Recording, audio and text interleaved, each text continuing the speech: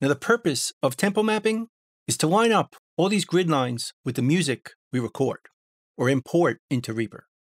I have a project set up here with some drums, bass, instruments, and a vocal. Let's see what it sounds like now.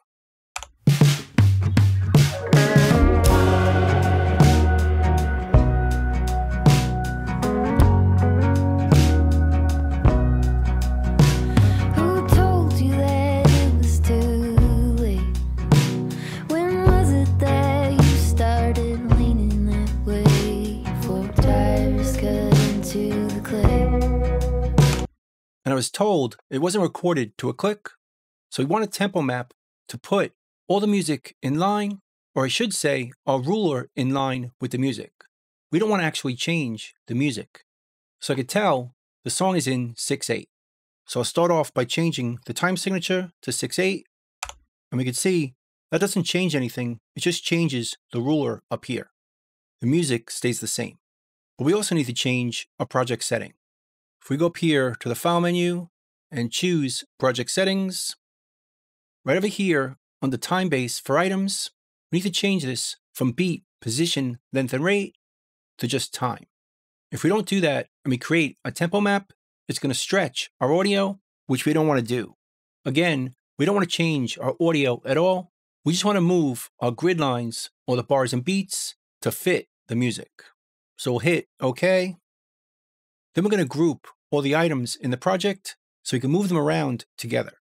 Select all, type G to group them, and now if I move my items, everything moves in the project together. Then I'm going to zoom in so I can place this right in the bar. I'm pretty sure the second beat is a downbeat. So I'm going to put that at bar 2, although we could put it on any bar we want. Let's turn on the grid and snapping, holding the Shift key so we can move the items without it snapping, and make it so the second hit of our drums is right on bar 2. Again, you can use any bar you want, but obviously we can't use bar 1. So this point is correct. Then I'm going to add a tempo marker at bar 2, put our cursor here, type Shift C, and add a tempo marker right here. Don't worry about the tempo right now, as we'll change it manually. Just hit OK, and then we'll set up another tempo marker later on. Let's just count it.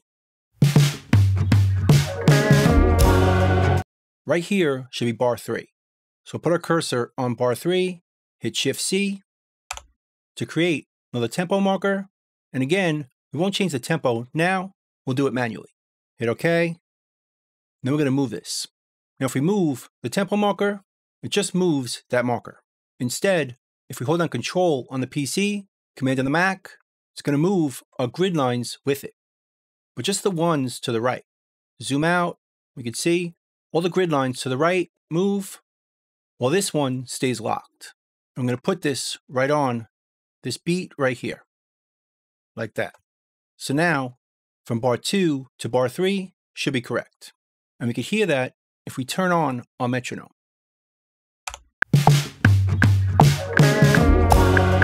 This bar is correct, but the bar before is 120 beats per minute, so that tempo is going to be wrong.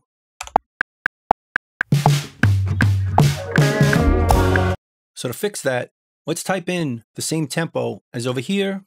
Let's make it about 80, double click it, type in 80, which moves the others, but at least it starts at the right tempo, or close. Now we can move this back to the same place. Hold on the Shift key and move it so the second hit is right on that same spot. And now these first 2 bars should be correct.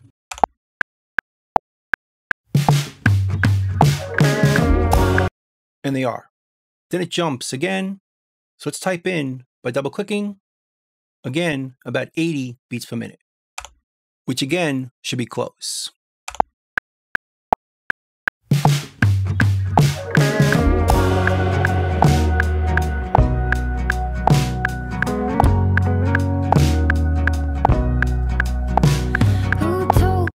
Notice it starts to go off, but it's pretty close to the correct tempo. So now we can put another tempo marker at bar 7. Let's do this a bit easier by changing a mouse modifier. Instead of hitting Shift-C each time, let's go to our preferences, Control-P on the PC, Command-Comma on the Mac. Let's scroll down under Editing Behavior to Mouse Modifiers. And we'll go into the context for ruler and left click. And we can see there's a few options left blank, or we can just rewrite the one we want. I'm going to use Control on the PC or Command on the Mac right here, as I don't really use this one that often. So I'm going to double click it, go to Action List, and change it to Insert a Tempo Marker. And instead of choosing this one, which goes with Shift-C, I'm going to choose this one, which does the same thing, but without opening up the dialog. As again, we don't need it because we can move it manually. Double click this, it adds it here, and now we could hold down that modifier and just click in our ruler. Go to bar 7, and it adds a tempo marker right there. Let's zoom in, get it closer, hold Control on the PC, Command on the Mac, and line this up with the downbeat of this bar. So now, it should be pretty good for these 4 bars.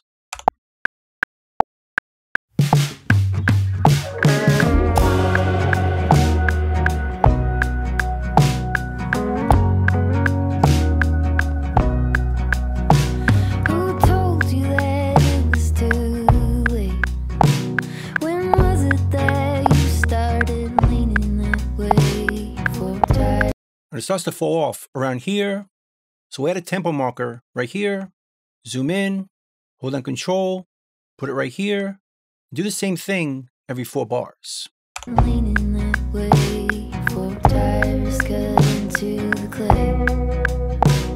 It dries up and now there's just one road to take. It's going. Move it right to the transient, zoom out.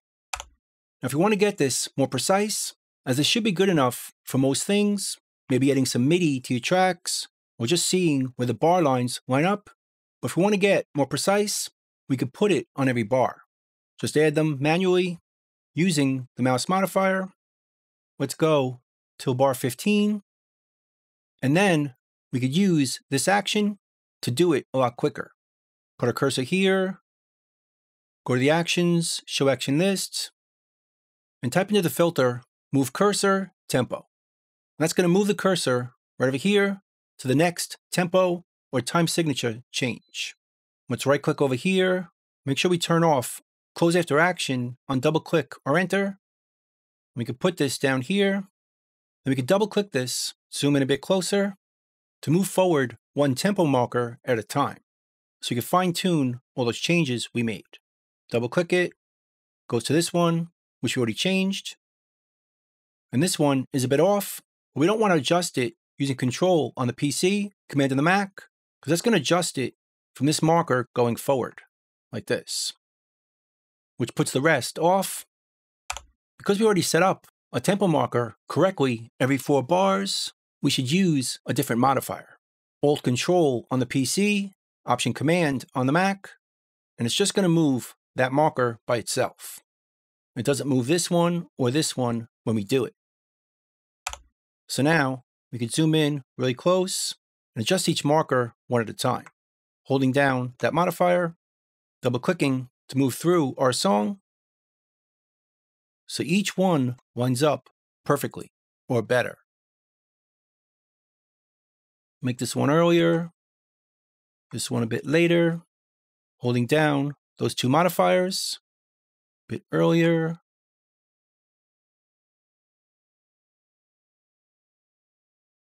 And it takes a bit of time to do the whole song. When we're done, it should be perfect.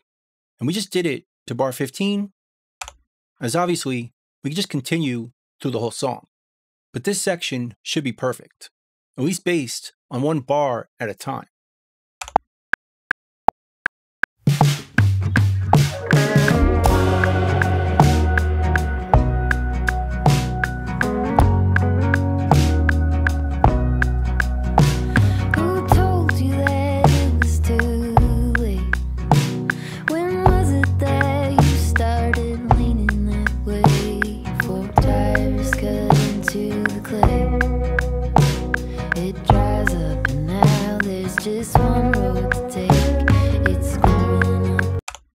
the tempo of our song and the rulers or the grid is perfectly lined up with the song that was recorded.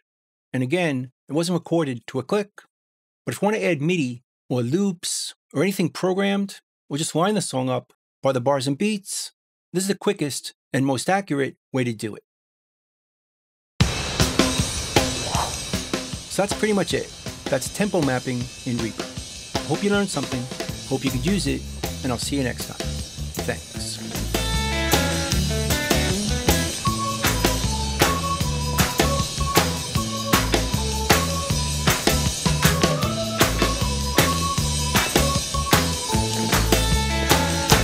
Bingo, boys, let's go.